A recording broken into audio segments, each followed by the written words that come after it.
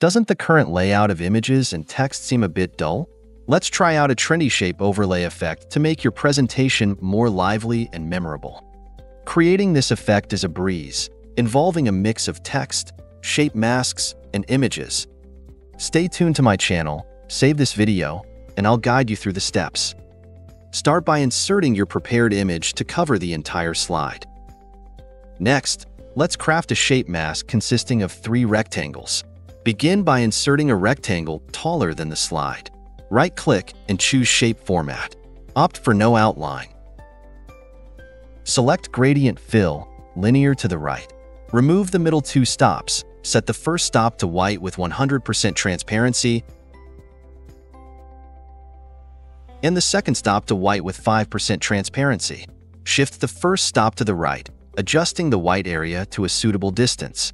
Now, rotate the rectangle to about a 60-degree angle.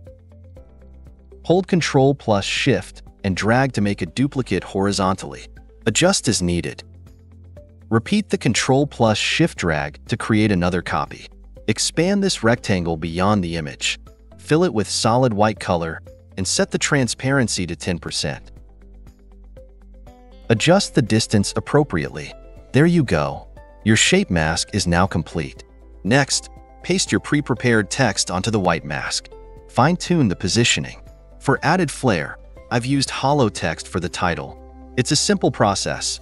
Select both the text box and the image background. Click on Merge Shape in the Shape Format tab. Choose Intersect to craft a stylish hollow title.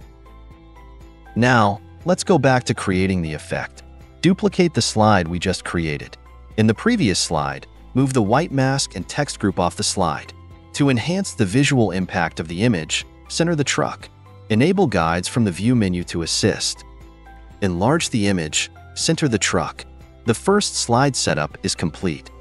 On the second slide, adjust the background size and positioning to bring the truck closer to the horizontal guide. Lastly, select the slide, add a morph effect in the transitions, and preview your final masterpiece. If you like this effect, please try it yourself. Feel free to subscribe to my channel.